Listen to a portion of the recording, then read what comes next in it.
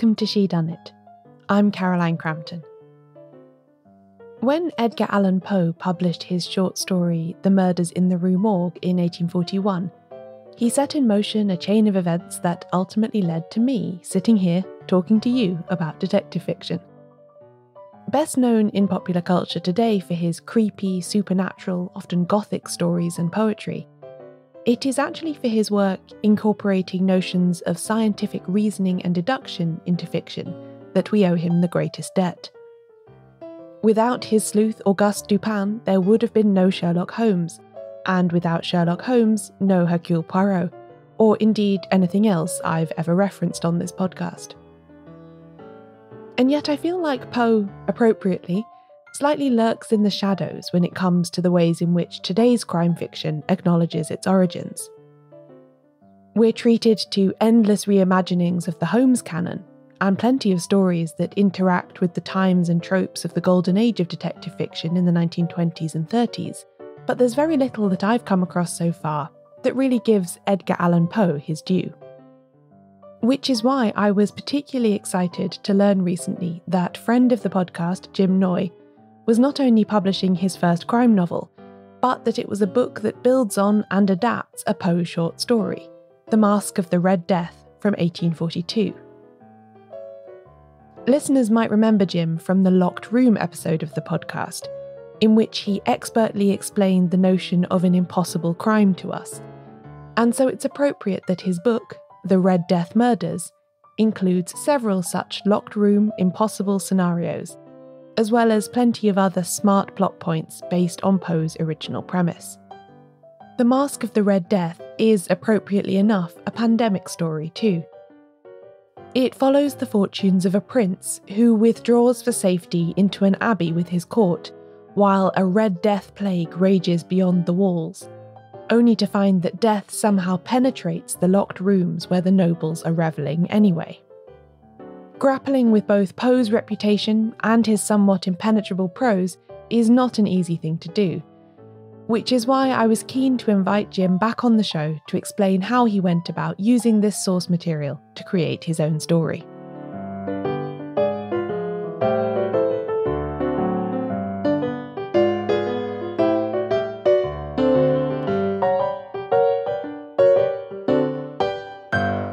What appealed to you about The Masque of the Red Death when you first read it?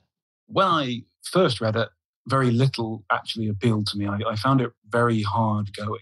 Poe he's not easy to read. I mean, he is 180 years old. Well, his writing is 180 years old.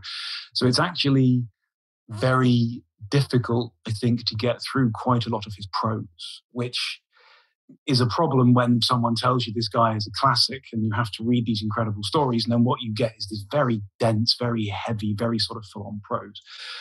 So when I first read it, sort of really nothing appealed to me per se, but what I found appealing about it was that the setup to me sounded a perfect way to isolate a group of people and then have one of them start killing the other. I mean, The Masque of the Red Death is itself an allegory for essentially the abdication of responsibility, and how if people abdicate their responsibilities, their sins are going to find them out.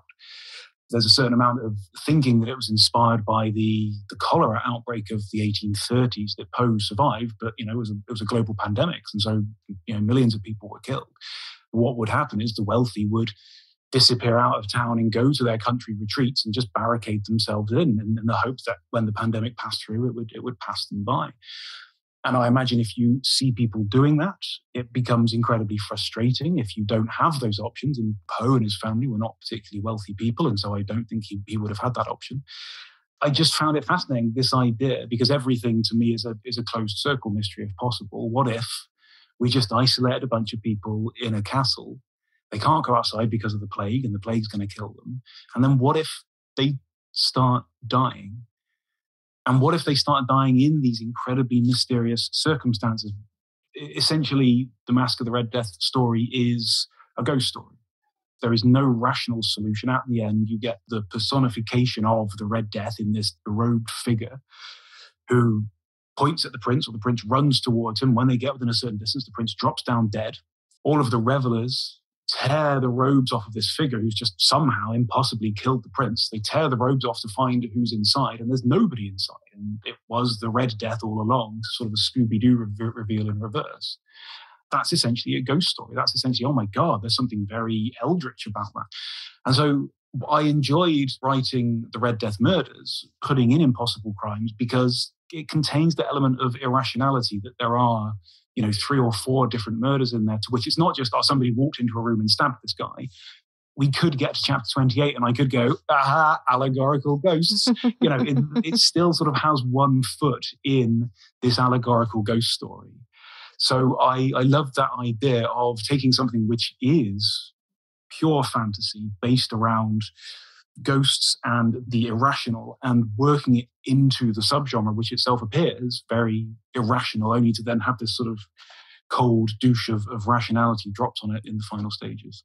And it's hard to miss as well the, call it, contemporary resonance of people isolating from a plague as well. Yeah. So I can see how that would, as a closed circle scenario, that would draw you in at this particular time. Oh, it's a complete coincidence that I happened to write this during the COVID pandemic. The idea occurred to me, I first read the story about 10 or 11 years ago.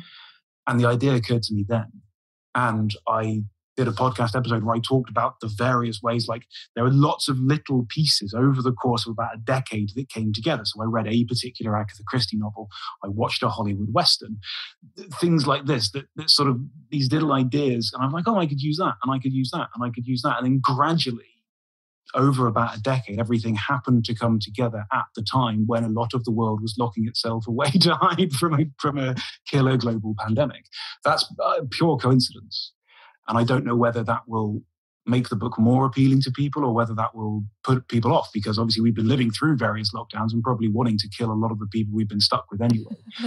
But yeah, it's pure happenstance that my book about being trapped inside during the plague came out when everybody was trapped inside during the plague. So you mentioned at the start there that Poe's prose can be quite, call it, of his time, impenetrable, 19th century and so on. So when you were thinking about weaving your own story into that narrative, how did you grapple with that difficulty? It's a great question. I essentially wanted to pay homage to the Masque of the Red Death as much as possible. Had I not read that story, this book would not exist. I knew that I couldn't write in the same style as Poe, but I tried a couple of things. So, for instance, there are throughout the book about 20, 25 instances where I have lifted phrases verbatim from the Masque of the Red Death and put them into the Red Death murders, just as a way to help just keep me hooning close, I suppose, to what Poe was writing, just the literal words. There is one piece of direct dialogue in the whole of Poe's story. And so I lifted as much of that line as I could and actually put that into the mouths of one of my characters. The book has 5 parts. The name of each part is a direct quote lifted out of the story. There's a description of a bell ringing at the end of chapter 2, which again is lifted directly from Poe's story. So things like this where I was trying to literally put his words into the book. I also wrote it under an Oulipian constraint, which I will never reveal to anybody. And if anybody spots it, they're very welcome to tell me. But I sort of forced myself into this slightly awkward way of writing by putting a particular condition on what I wrote. So that when I was sat writing, when I was typing out on the typewriter in the first couple of drafts, when I was writing on my computer in later drafts, there was this interruption of my native 21st century tongue, so that what came out wasn't quite the way that I would ordinarily write it. So I was constantly sort of bending myself into this particular form of expression, if you like, as a way to remind myself that I was trying to do something different. I've never written a novel before. I write a blog. I write my blog in a very sort of conversational way, I suppose. And I distinctly did not want this to be a conversational tone of novel. I wanted that very, very slightly starched formality in the prose that comes from using some, having to drop in phrases from the 1840s without them sticking out like a sore thumb. Those sort of 2 things really kept me close to Poe's intent and Poe's language. And then it was mainly just trying to modify the setting so that the setting sort of felt realistic. Poe is very vague about the layout of the castellated abbey to which everybody retires in the story. He talks about these 7 rooms that are at odd angles. So you don't really have any sense of how the rooms relate to each other or sort of how you can move through them. And I was effectively trying to make the universe in which my novel exists as real as possible. So I had to go, well, okay, what kind of a building? I love these rooms. I love the braziers. I love the coloured glass. I love the different coloured appointments and all of that. But how would this actually exist? How is this functional in a space? And so I had to sit down and go, well, if you were going to retire to this abbey and go throw these elaborate parties, you would know that the parties were going to be thrown, so the rooms would already pre-exist. But then you'd have to have somewhere for people to stay when they weren't in the parties, when they were recovering from the parties. And then I sort of backtracked on top of that and said, well, if you're inviting the landed gentry, they're not going to be cooking and preparing the food themselves. They're going to have to bring their servants, and so there's going to have to be somewhere for the servants to sleep. And then just very, very slowly, I built up how this castle could exist in the first place, how there could be enough room for people to sleep, how I could also fit in, I put 6 coloured rooms in my story rather than 7. And then obviously then how you protect it from the outside by putting a big old wall around it and surrounding it by a moat. It was just trying to make every aspect of the universe of the Red Death murders as functional as possible. Like I want this to feel like an operational universe. And so it was trying to just keep those two things. What has Poe done in this baroque, over-the-top, gothic, incredibly unlikely, ridiculous story? And how can we bring that down to earth? And how can we put these same ideas into a universe where actually people would operate and these things, feel as if they would really happen? Because that's important, isn't it, when you're putting impossible crime situations into something that is supernatural and vague and gothic. For an impossible crime, ideally you want a map and you want details so that you can eliminate explanations. Yeah. So that kind of stuff you had to create for yourself. Yeah. For an impossible crime, you want rules and you want to know what the rules are. There's nothing wrong with the solution to your impossible crime being it's a dragon, so long as you've established that there are dragons in that universe and that's a possible outcome. There's nothing wrong with your impossible crime being it's a ghost, so long as we understand what the rules of ghosts are inside of that universe. And so the more you can make the universe itself feel lived in, and the more you can, I always thought of it as putting dust in the corners, the more you can put dust in the corners of your universe where no one swept for a couple of days, and the more you can reinforce it with little human moments. Like there is a scene in which the 3 main characters emerge onto the roof and one of them talks about the surge of dizziness that hits him from going from these very close confined quarters to suddenly going outside where everything is such a long way away. And it's just trying to make just little moments of verisimilitude like that shine through, so that then when you also say, oh yeah, in this universe there are, let's say, dragons, or there are, let's say, ghosts, which is not the case in the Red Death murders, but if you have them in the universe, people at least understand what's possible and they buy into it a bit more if the bits that aren't quite so out there feel a bit more realistic and feel a bit more absurd. That's definitely a factor in it, yeah. I obsessed for ages over what they were all eating and drinking. And I had no idea where the water could come from until I thought, I can just put a well in the grounds of the castle. And it barely features in the book, but it took me months to come up with, just literally just stick a well in the grounds of the castle and then they won't all die of thirst inside of 3 days. But it's just little things like that really that no one's going to care about, but they really matter to me. After the break, quoth the raven, never more.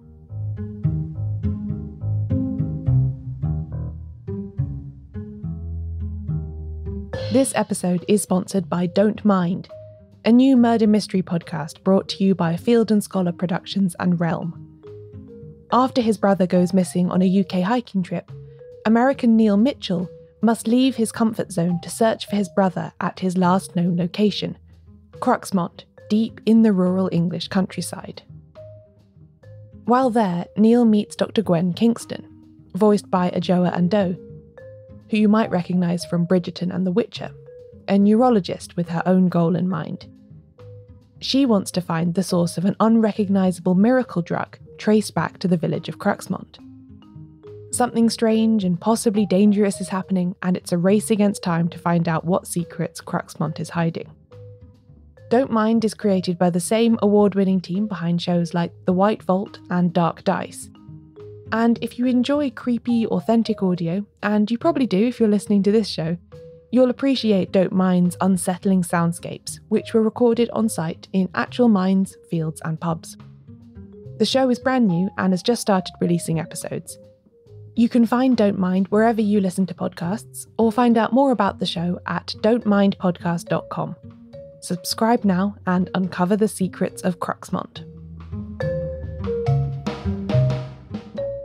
You mentioned in the introduction to the book on your blog, you said you managed to work 4.5 impossible crime situations into the Red Death murders.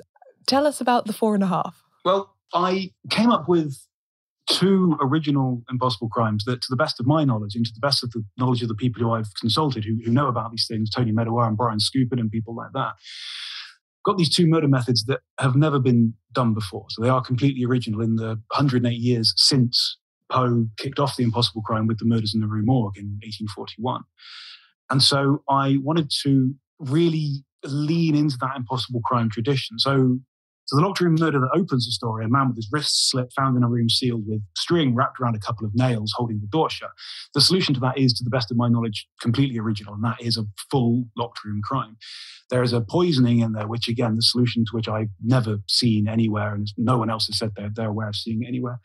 Someone is found hanged in a locked room. So that's, again, definitely a locked room crime. Somebody disappears in front of witnesses. They're being chased through the revel rooms, the coloured rooms in the basement. And then other people are running from the other direction to catch this person between them. And when they meet, the person who they're chasing between them, who should be there, isn't, has somehow vanished. So that was the 4th one.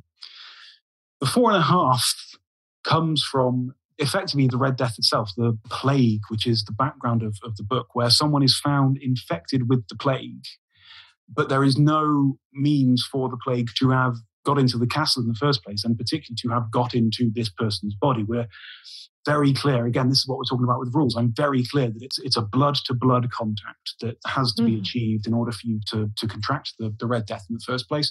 The Red Death kills you within half an hour once you've contracted it, unless you're vermin, unless you're typically it's just rats as far as we're concerned, but anything else, any human, any other animal dies within half an hour of being infected.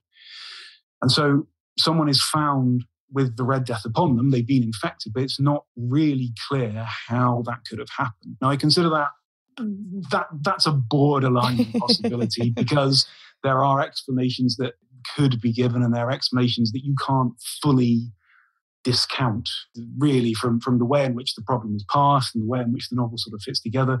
You don't want to stop everything dead and then go, right, we're now going to spend 4 chapters establishing that this is actually impossibility. It's a prima facie impossibility, which one could argue is not rigorously laid out as impossible. So I didn't want to overclaim 5, so I thought 4.5 seemed a much more modest approach. It's also just more intriguing, I think. Well, thank you. You mentioned their rules and their importance to impossibility and the unravelling thereof. Were there any other rule-based ideas, so fair play being the big one, that you knew you wanted to have? Oh, it absolutely had to be fair. I was determined that you should get to the end of this, and once you know the solution, you should be able to look back and go, oh, yeah, I was shown that. Oh, yeah, I was shown that. I didn't want there to be anything of the solution that I had withheld, largely because I hate it when that happens in books. And so I worked very hard to make it fair in the sense that all of the information required for the solution is in the reader's hands. I sort of underlined this by, at the key point where the last bit of information has been received, I put in a challenge to the reader, which is a very classic idea. So it started, I think, in the 1930s, possibly the late 20s, where effectively the author interrupts the narrative to say, okay, now you've got all of the information, you should be able to solve the problem. You should be able to solve the murder mystery. You should be able to find the answer to the questions that are troubling the investigator. There are a couple of different ways of doing a challenge to the reader. One is just to say, okay, you've got all the information, so now you should be able to solve it. The other way is to say, you've got all the information, so can you answer these questions? Because you should be able to. And it's, I'll be honest, it's a slightly arrogant way of going, haven't I been clever? Because obviously you're asking questions that you want people to finish the book and then turn back and go, oh yeah, I can see, actually, I know the answer to that question and to that question and to that one. So I can see how I had the information to answer it. But I largely think it's a slightly arrogant way of an author pointing out how clever they've been, because you go, you can now answer this question, but I, the author, don't believe that you will have spotted that you can answer this question.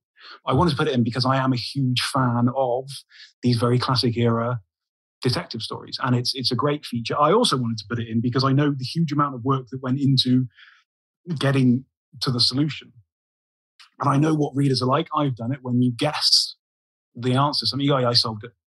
Yeah, I definitely solved that because I had a feeling it might have been him when they came in that chapter and someone said something about tapping out a pipe. So I knew it was something to do with tapping out his pipe. And that was obviously, so you see, I solved it. Didn't have a clue. You go, oh, well, it was something to do with the pipe. And it was maybe, I knew it was something to do with the pipe, so I solved it. And I was like, no, if people are going to say they solved this, I want them to actually, these are the questions that help you solve it. That was me, again, leaning into just the tropes of the genre because it's fun. Because, the whole thing is just supposed to be fun.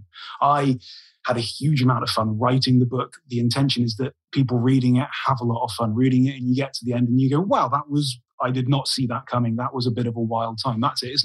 I'm not trying to write literature. I'm not going to be discussed in 180 years' time in the way that we're talking about Poe here today. I just came up with a couple of what I believe to be original ways of killing someone in a way that looks impossible and thought, let's have some fun. And so that's my hope. My hope is that people enjoy it, have fun with it. I think that's very much an underestimated, at least by readers, aspect of fair play, is that it is meant to be fun, that it is a game. It's not a strict turn and turn about exchange. The fairness lies in, you could have solved this, but I'm trying to make it so that you didn't. Yes, that's it. I've been very touched by friends of mine who don't read this kind of thing at all, have bought it. And then I've got texts off them and they're like, oh, I finished your book. I had no idea that so-and-so was the killer when I got to the end. And you're like, well, cool. That's sort of the point. That was what I was aiming for. Yeah, you get these almost apologetic, I'm so sorry. I'm so sorry. It took me by complete surprise. And you're like, well, that's perfect, because that's what it was supposed to do. So no, I think there is that aspect of, the whole point of fair play is you want to bring the audience along, and you don't want to suddenly turn around and go, oh, it was dragons. And they go, well, I didn't know there were dragons. How the hell, that would be incredibly frustrating. How on earth was I supposed to play along with this? And I'm not surprised by that in the way that it's an enjoyable experience based on the narrative. I'm surprised by it because I had no idea. You could equally go, oh, the whole thing was a Lego set, and it was just somebody playing around with Lego figures and making them speak. And so actually, the way the room was locked was that he sort of built the Lego room around the guy. And nothing wrong with that, so long as you set that up inside of the universe. But if that happened, and let me be very clear, that does not happen in the Red Death Murders. But if that happened, and you get that sense of, oh, well, I had no idea that was coming, then I think that's far less enjoyable with fair play. It is much more fun to be able to go, oh, I should have seen that. That's why I'm 20 years deep into over 100 mystery novels a year, because you want to get to the end and go, oh, I didn't see that. That's very good. That's very good. I should have, Let's talk a bit about your 20th century influences beyond the 19th century Poe, because you say in the introduction to the book, in the tradition of Agatha Christie, ingenious explanations worthy of John Dixon Carr, and a complex plot to delight fans of Seishi Yoshimizu. 3 writers I think listeners to the podcast will be very familiar with and excited to hear you reference. Tell me what you got from each of those 3 and any others. Well, to take those 3 in particular, Christie, because the laying of her clues is so beautiful. A number of times you can reread Christie, and even if the plot doesn't quite hold together, she is wonderful at throwing in something very casually and not making it appear a clue, but you suddenly realize at the end that actually what you took to be a piece of character misdirection was just a solid piece of cluing.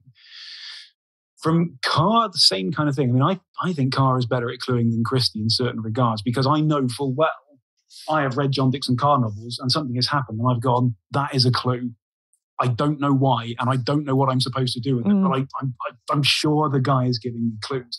Plus, just the challenge of trying to come up with an impossible crime novel that makes sense, because it's all well and good coming up with ingenious explanations for these apparently impossible murders, but you've got to have a plot that supports it. You know, one of the things that gets lost sometimes with impossible crimes is the reason for making them impossible crimes in the first place. And so you've got to have a plot that supports it. And Carr, more often than not, his plots support themselves incredibly well. And a lot of what goes on is well justified by the end result. And so I wanted to follow Carr's example, if you like, and kind of take Carr as very much the guiding hand in this.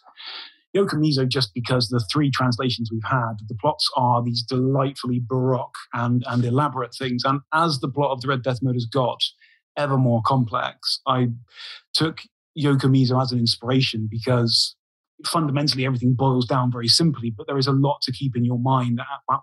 As the writer, there's a lot to kind of keep in your mind of, well, that's got to happen in exactly that way. And Yokomizo just strikes me as, I mean, he's almost a Zen master of plot. You read the Honjin Murders or you read the Inugami Curse, and it's just this wonderful clockwork fitting of elements that work, and again, inside of these settings which are at once unfamiliar because we're going back to, I mean, not quite feudal Japan, but we're going back to a much earlier era in Japanese history. And so there's an element of unfamiliarity about them. There's an element of familiarity about them because he deals with the same sort of base human emotions of jealousy and lust and greed and shame and pride. The people and their actions are always very well motivated. And I always had Yokomizo in mind because of how well he imbricates the two, how you have the character interactions inside of this very complicated scheme that actually enables you to keep quite a lot in your head and keep quite a lot straight. Outside of them, I mean, I've very deliberately put some references to authors who I have just thoroughly enjoyed, who have shown me the breadth and depth of detective fiction. There's a Freeman Wells Crofts reference in there. There's a reference to Haig Talbot, who wrote a couple of impossible crime novels. There's a reference to the work of Richard Austin Freeman, who wrote the John Thorndike novels that I love. So I put in other references just to authors whose work, not necessarily a direct influence on the Red Death Murders, but who have just made, like I say, I'm 20 years deep and I'm reading about 100 mysteries a year. And there are some people who really stand out and have really made that a joy. And so I wanted to just throw in a couple of Easter eggs for people who are a bit deeper into this. I'm like, oh, I recognize that name. That's from a Freeman Wells Crofts novel. Ha, ha, ha. We know Jim likes Freeman Wells Crofts because I'm a huge acolyte of Crofts and his work. So yeah, as direct references, it's Christie, Poe, Carr, and Yokomizo. Everything else is sort of incidental. And those are all writers who were operating sort of 20s, 30s, sometimes onwards, you know, getting on for 100 years after Poe's original story. And although Poe is often cited as this instigating force in detective fiction, I sometimes feel like he doesn't get referenced as much as, say, Wilkie Collins. You know, you don't necessarily come across writers who are sort of deliberately going on about how much they love him. Is that accurate, do you think? I think that's very difficult. I mean, you still have the Edgar Awards every year, which are named after Poe. Of course, and they get given a little statuettes of Poe, and you know that's a very prestigious association. I think how much that is directly influenced or directly driven by Poe's influence on writers today, I don't know. I get the impression that a lot of crime writers today are very ignorant of this history of the genre anyway. Like, I don't think a lot of people writing books in 2020 are terribly interested about what happened in the genre in 1840. And can you blame them? It's a long time ago. You go back to look at these stories, they're hard to read. Wilkie Collins is hard to read. There's a reason why the general idiomatic English or general written English has moved on from Poe's very dense form of expression, because we don't use language in that way anymore. So to a certain extent, it is impossible to get away from the influence of Poe, because Poe was such a heavy influence on Doyle with Holmes, and Holmes is such an influence on every single alcoholic detective, because, well, every detective who's a bit, you know, so driven by their work that they're very bad interpersonally, or every detective who has some nemesis who they work against over several books. It's all lifted directly from Doyle.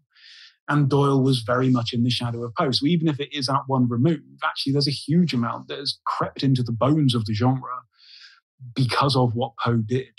And so while people may not necessarily acknowledge a direct influence of Poe, you know, it's like anything, you can trace the thread back very quickly. It's not that you go, well, John Connolly is influenced by James Lee Burke, and James Lee Burke was influenced by Margaret Miller, and Margaret Miller was influenced by, and you don't have to go back through all of these different steps. You can go, well, it's probably from that person to Doyle to Poe, or in some cases it's directly, because Poe put so much stuff in the bones of the genre, and you can't write a detective novel now, for instance, that doesn't explain the central crime. You can't do that. And Poe was arguably the first person to write it as a novel of ratiocination. That's an innovation of Poe's, and it was revelatory, and so that very quickly bedded itself as a foundation of the genre. So whether it's a direct influence and whether people are aware of it as a direct influence, I think are slightly different things. I think you're right there. It does come down just to sheer readability, doesn't it? That even in the 20s and 30s, you've got the likes of, Dorothy L. Sayers is obsessed with Doyle, and she's writing ridiculously complicated Holmesian essays about what all the numbers in the Red-Headed League mean and all this kind of stuff. She's not doing that about Poe, but she is still interacting with his legacy. Yeah. And Poe's legacy in Doyle, because the cipher in The Gold Bug is effectively the cipher in The Dancing Men and things like this. There is a huge debt that everybody writing in the genre owes to Poe and to Doyle, because Doyle showed how to make that, so readable. You read Doyle now, and it's fresh and it's vibrant, it's wonderful, and find some of the ideas are a little out of step with 21st century society. But Doyle brought Poe's ideas into the mainstream by making the prose still so readable over 120 years later. But I would say Poe's readability is definitely a barrier. And would you recommend to people who enjoy your book to go and read the original story? You've included it in the edition, I think. I included the original story in the back of the Red Death Murders because the debt I owe is so huge. Why it's Red Death in the title of the book. So that in itself also being a John Dixon Carr reference. I put it in there because I just figured people might be interested, because I write a little introduction and I say, Poe was seen as the grandfather of the detective story, but he is very much more directly the grandfather of this book, because without that story existing as it did, my book wouldn't contain so many of the things that it does. And so I owe Poe a huge debt. And the best way to repay that is to acknowledge it and to then give people the opportunity to access that story for themselves. I've added some footnotes on the story. It's about 20 or so footnotes where I talk about how bits of the story directly influence what hopefully people have just read in the front of the book. Because I would love people to read more Poe. I'm not convinced that his prose is necessarily the best way into him. I think his poetry is, Poe's poetry is sublime, which is, I think, part of the reason why his prose has lasted as much as it has, because poetry is fundamentally built on powerful images. And so, you read, it's a cliche to say Annabel Lee, but you read the poem Annabel Lee the first time, and if you don't hurt a little bit inside, I'm sorry, but you're dead. Like, it's gorgeous, it's heartbreaking. Quoth the raven nevermore, everybody talks about that. But again, it's this wonderful sense of eerie mysteriousness, of great imagery, of this, superb pinned to very, very, tangible themes, I suppose. His poetry is incredible. And because he can conjure up these brilliant images through his poetry, it stands to reason he can conjure up these brilliant images through his prose. And I think this is part of why he has retained his popularity. He wasn't that widely read when he was writing, but this is part of why he is, so popular over coming up 200 years after he was writing. Because I think, certain images, the Pit and the Pendulum, the Telltale Heart, the Black Cat, even stuff like The Murders in the Rue Morgue, which has an absolutely ludicrous solution, and its narrative doesn't work. There are some superb criticisms online where they require certain aspects of the room which just architecturally don't make any sense. But all of these stories, much as they might be hard to read, have some brilliant imagery that really stays with you. The Fall of the House of Usher, same thing.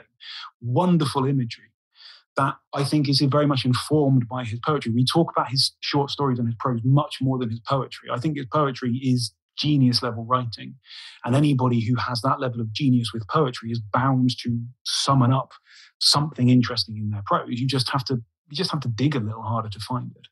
I think that's absolutely right. I remember being so disappointed when I read The Murders in the Rue Morgue for the first time, having read of it for a long time and not ever having read it myself.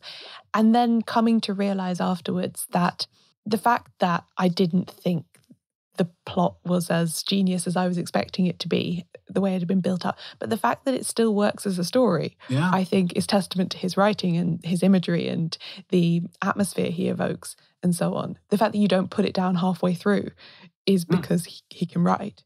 I think that's right. Thank you very much, Jim. That was a wonderful conversation, and I look forward to rereading the book, having now learned where it all came from. Yeah, well, yeah, thank you. So I'll always talk about the writing of that book. It was huge fun.